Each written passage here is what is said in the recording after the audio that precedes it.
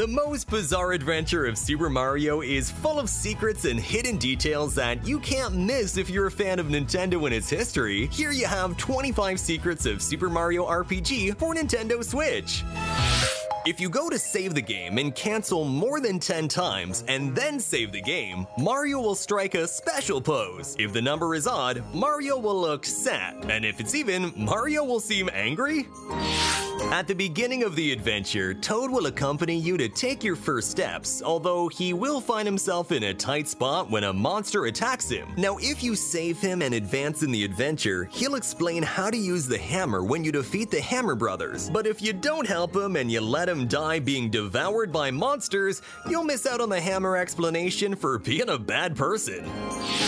Mallow's Psychopath ability allows you to read the minds of the enemies, and there are some quite curious thoughts out there. For example, the gorillas say they aren't inspired by existing apes, a reference of course to Donkey Kong. Birdo, on the other hand, flirts with Super Mario, while Wizakoopa wonders if that's the baby from a long time ago, referring of course to the kidnapping of Mario and Luigi in Yoshi's Island. For years, Yoshi's feet have remained hidden under huge yellow shoes, but in Super Mario RPG, you can finally see what Yoshi's feet really look like. Boshi's a troublesome Yoshi who lives on Yoster Isle and has broken his shoes due to his claws. However, he's not the only special Yoshi here. The baby Yoshi in the nest asks Mario for a lot of cookies, and when you give him more than 30, it transforms into the super fat baby Yoshi that became a phenomenon on the internet for its strange appearance. Gino's design stands out a lot among Super Mario characters, although he's not the only one. During the development of the original version, it was proposed that Gino had a much more epic appearance, similar to the characters from Final Fantasy. In fact, one of his versions looks a lot like Cloud, the protagonist of Final Fantasy VII.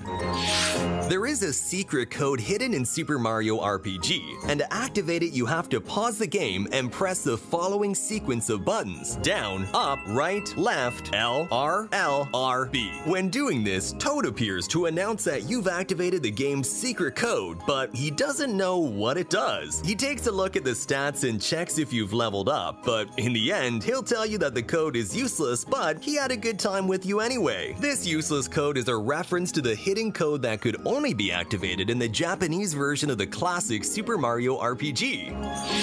The Nintendo Switch version of Super Mario RPG does change a few controversial things from the original Super Nintendo version. For example, references to fictional characters such as Bruce Lee, a martial arts professional mentioned by Mallow, have been removed. Valentina's breasts are now much more realistic in proportion, while the boss Punchinello who throws bombs was going to be named James Bomb, but Nintendo decided to change it to avoid any lawsuits from James Bond. As a final reflection in the weapon world, Bowser reads a poem about his life. This poem is a haiku, a short Japanese poem that consists of 17 syllables in 3 lines of 5, 7, and 5 syllables. In the English version, it's indicated below that it is a haiku, while in other languages, such as Spanish, this poem is signed by Bowser, removing any reference to the original Japanese version. So to honor this ancient Japanese tradition, we've written a haiku as well.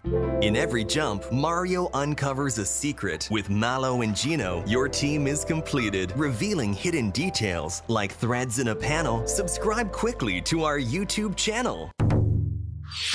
There's a treasure in Super Mario RPG for the Super Nintendo that was impossible to get throughout the game unless you reached it at the beginning. Now to get it, you had to quickly jump on a Toad and hit the air even before you were told about the hidden chest. On Nintendo Switch, this problematic chest gives you a second chance as Toad appears later in the adventure, allowing you to reach it whenever you want. Super Mario RPG has some crazy crossovers, like Link sleeping in the Rose Town Inn, Samus napping in Peach's castle before fighting Mother Brain, or some toy-shaped spaceships of popular Nintendo characters. On one side, Star Fox's Arwing, and on the other, the Blue Falcon and Fire Stingray from F-Zero. In the Booster Tower, you can also find a toy box with Samus figures from Metroid, the F-Car type from the stunt race video game for Super Nintendo, and Diskin and Rob, the NES mascot and peripheral robot. The craziest challenge in any Super Mario game is in Super Mario RPG and involves jumping 100 times in a row on an enemy. You have to press the button at the exact moment to bounce and repeat this action until you complete the challenge, which literally isn't indicated anywhere in the game but unlocks a super suit, the most balanced defense in the game.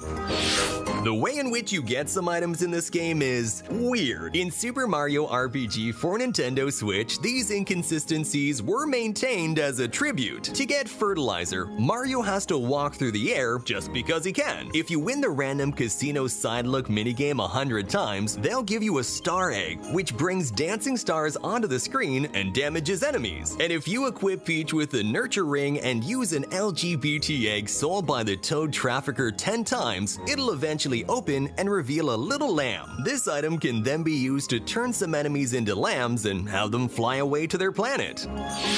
There's a secret boss in Super Mario RPG named Cullix who's a bit odd. Even to access him, you need to exchange some items, and Mario can open a door to fight him. Now, he doesn't actually belong to Mario's world, but to the world of Final Fantasy instead. This enemy uses elemental crystals like those in Square Enix's game. Cullix flat out says that he doesn't belong in this world, and furthermore, Final Fantasy music plays after his battle.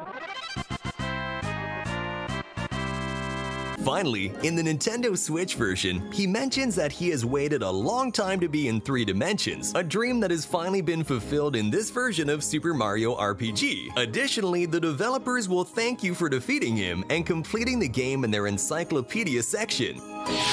If the Sniffet staring into infinity on Booster Pass defeats Mario, the game won't end. You can be defeated up to 5 times, and if you return to Booster Tower, you'll find these 5 triumphant Sniffets after being promoted as Booster's lackeys. Well, the 5th Sniffet will be left out due to a lack of vacancy.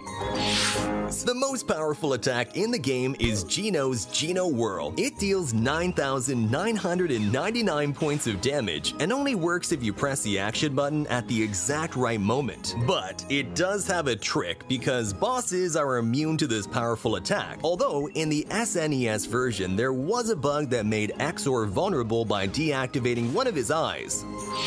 In Mario's team, we have Princess Peach, Bowser, Mallow, and Geno, but where's Luigi? The absence of Mario's brother in Super Mario RPG is pretty evident throughout the entire adventure. You can see one of the wishes belongs to Luigi, saying, "I want to help my older brother Mario." The statue of Mario that Garo gives to Valentina is called In Search of Lost Brother, and in the credits, he appears in pixel form. The truth is that Luigi was actually supposed to be in the game and be part of the team. Not only does he appear in the instructions of the original game, an image from the early development stages of Super Mario RPG showed Luigi eating with the rest of the companions, being one of the team. But finally, Nintendo wanted to give more of the spotlight to Super Mario in his own adventure and removed almost all references to Luigi so he wouldn't steal the spotlight.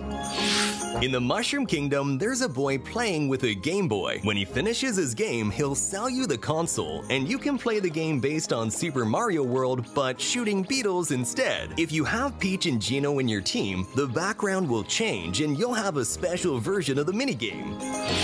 Mario learned in Super Mario RPG not to invade Princess Peach's private space because in her room, if Mario snoops, he'll find a mysterious and personal item. Now in English, this item is called 3 question marks. In Japanese, however, it's called XXX, as if it were something very intimate that the princess uses. In the Nintendo Switch version, this Easter egg is maintained in all languages. If you go and see this item after Peach joins your team, she'll scold Mario for snooping among her private things. So, what do you think is Peach's mysterious item? In Booster Tower, suspiciously magical things can happen, like going through a curtain and going back in time. If Mario turns around one of the pillars, he will transform into his 8-bit version from Super Mario Bros., and the game's main theme will start playing. Booster knows you very well and has used you to kidnap Princess Peach. When you reach the top of the tower and beat his minigame, he'll open the princess's door using your name, or rather, the name of your save file, as a magic word. On the Nintendo Switch, it'll take the name of the profile you used to play Super Mario RPG. After defeating Valentina in Nimbus Land, she flies away. But what you didn't know is where she would end up. If you return to the top of the booster tower, you'll find that Valentina is there, and you can watch a special and unique scene that ends with the wedding of these two characters in the game credits. If you buy fireworks in Moleville, you'll see them launch from the Mushroom Kingdom in the game credits. Depending on how many you purchase, the shape of the fireworks will change. If you buy less than 3, it'll be a mushroom. Between 3 and 5, a flower, and with more than 5, a star will appear. After defeating Helio, colored enemies that resemble axes will appear. Their name in English was Axum Rangers, obviously a reference to the popular Power Rangers. And in case you hadn't noticed, all the enemies sent by Smithy are different types of weapons like spears or samurai swords. The codename used by Nintendo for Super Mario RPG on the Nintendo Switch was Stella. This name refers to the game's star-themed plot, and in particular to the character of Geno, who in his early sketches was the wielder of the Mushroom Kingdom Star Sword. Mario can stay and rest in the suite of the Merrymore Hotel for a high price, although he's also invited after defeating Smithy. In this room, he can use the shower, and when he does, Mario comes out of the bathroom red because he showered with very hot water. The credits of Super Mario RPG on the Nintendo Switch are a nod to the original game's credits. In fact, they're almost identical. At the right moment, the magic happens and the aesthetics return to three-dimensional with a beautiful final scene. If you want to keep being enchanted by the magic of secrets, don't miss these videos with even more hidden details and Easter eggs from Super Mario. And don't forget to subscribe to our channel so you won't miss the next ones. Thanks for watching, see you next time!